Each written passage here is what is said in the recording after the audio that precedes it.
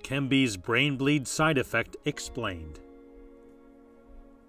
Anti-amyloid monoclonal antibodies, a groundbreaking new kind of Alzheimer's treatment. Leqembi, or Lecanemab, received full traditional FDA approval for use in the U.S. in July 2023. Aduhelm, or Aducanumab, gained FDA conditional approval in June 2021, but was taken off the market in February 2024. Both drugs are designed to target beta-amyloid protein plaques that build up in the brain and may contribute to cognitive decline. Like most drugs, this class of Alzheimer's drugs comes with a risk of side effects, including one known as ARIA, Amyloid Related Imaging Abnormalities. Most of the time, this side effect doesn't lead to any symptoms, meaning there are no outward signs of it at all. There are two types of ARIA, brain swelling or tiny brain bleeds. The risks are significantly higher for carriers of a genetic variant called ApoE4. Sometimes called the Alzheimer's gene, this variant is associated with higher Alzheimer's risk. The prevailing thought at this moment is that amyloid deposits in the blood vessels called cerebral amyloid angiopathy, and ApoE4 carriers tend to have more cerebral amyloid angiopathy, and that because you have more amyloid in your blood vessels, when you bind those blood vessels with these monoclonal antibodies, or at least the amyloid, you make them leaky, and that's what's causing the ARIA. According to Sabbagh, for people who do not carry ApoE4, the risk of ARIA while on the drug Leqembi is about 5%. If you have a single copy of the gene, that risk rises to 15%. 2 copies, 33%. In rare cases, ARIA can be serious. During Leqembi's drug trials, at least one of the 3 patients who died had signs of ARIA in their brains. Donanemab is a new addition to this drug class, still in trials. There have been 3 deaths of trial participants related to ARIA. Neurologist Daniel Gibbs, the author of A Tattoo on My Brain, spent 25 years caring for Alzheimer's patients before he was diagnosed with the disease himself.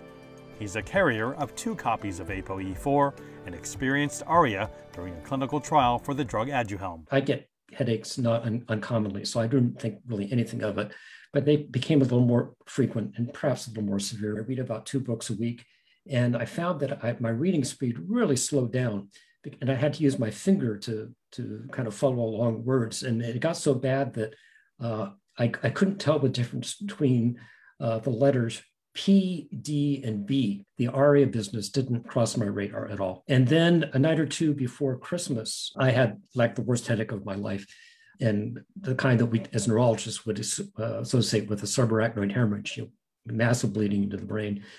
And I took my blood pressure, and it was sky high, something like 220 over 110, and stayed hot. Despite experiencing ARIA, Gibbs remains a strong proponent of participating in clinical trials. ARIA are usually benign. Most people don't know they have them. They're only caught on MRI scans, where there'll be little areas of swelling or little tiny areas of iron deposition from bleeding. But if people have symptoms from them, they're usually mild. Headache is the most common one, occasionally confusion. But for the most part, almost always, even with symptomatic ARIA, if you stop the drug, they'll go away in a few months, and actually the drug can be restarted again safely. Donanemab is currently in phase 3 clinical trials. The FDA is expected to decide whether or not to approve Donanemab in early 2024.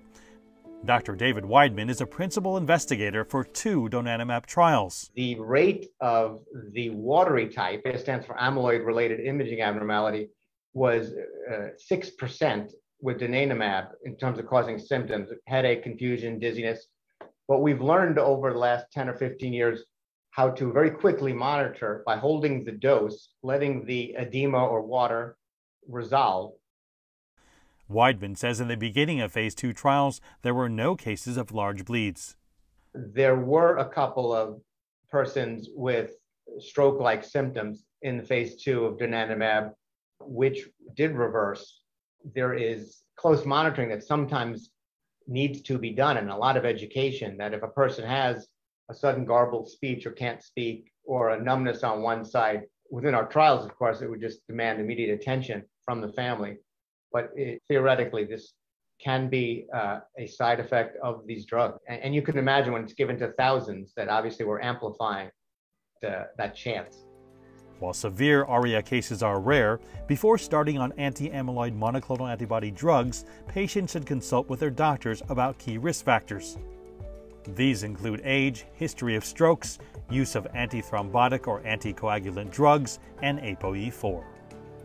For more of the latest news, please visit beingpatient.com.